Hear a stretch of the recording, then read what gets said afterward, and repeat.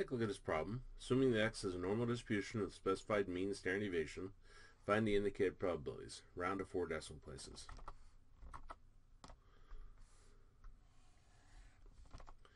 Okay, so we got 11.8, and we want a probability that's greater than that, so we shade to the right. Remember, we need our low value and our high value, so 11.8 is going to be a low value, and infinity will be a high value, and we write that as E99. So we'll do a normal CDF, our low value, comma, our high value, comma, our mean, which is 9.8, comma, our standard deviation, which is 1.5.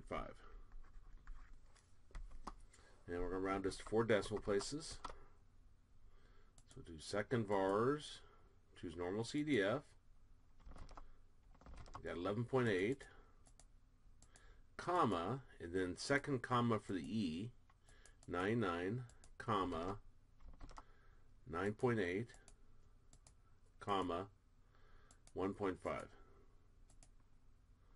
And then enter. And that gives us 0.0912. We round down. That would be our answer.